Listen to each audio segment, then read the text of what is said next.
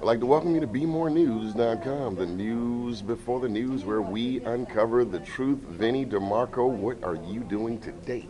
We're working with Care First to let small business know there's a federal tax credit up there that can give them a 35% break on their health insurance, and you should do it. You're going to hear the radio ads. If you turn on that radio, go to www.smallbusinesstaxcredits.org, and we got some fantastic consultants who are going to be knocking on your door and asking you, do you know about this small business tax credit? If not, take advantage of it. And thanks so much to Care First for helping us make that happen. We had the Lieutenant Governor, Secretary of Health here to let the small business community of Maryland know you got to take advantage of this.